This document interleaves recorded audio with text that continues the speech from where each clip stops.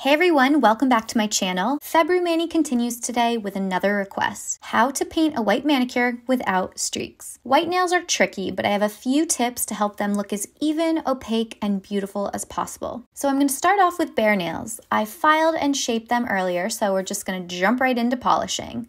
I'm going to start with the Sally Hansen Insta-Dri polish in the shade Coconut and paint a thin coat onto all of my nails.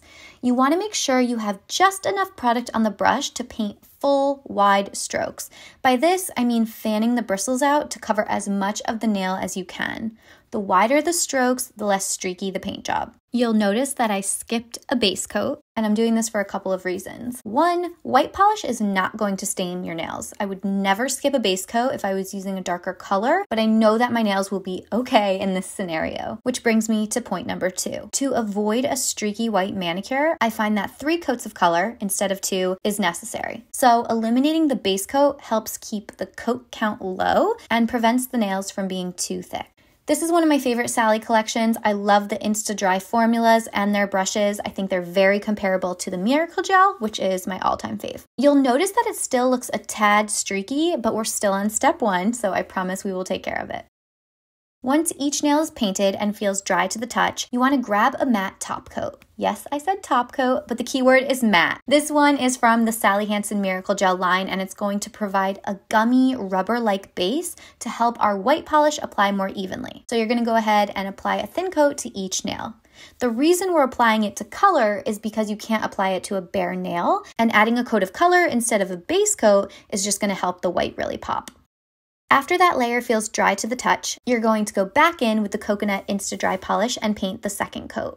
Now you could opt to stop after this coat. The nails are looking great and the streaks are MIA, but I always feel the need to add an extra coat when it comes to light polishes. So now I'm grabbing ESSIE's Picket Fence because it's a bit more sheer than the Sally Hansen, so it'll add just enough of a third coat to make this mani picture perfect. Once that has been applied, I'm going to wait until all of the nails are completely dry and then add my top coat. I'm using the I&M Out the Door Fast Drying Top Coat per usual. I love this one so much and cannot recommend it enough. I'm applying a generous layer to each nail and capping all of the edges.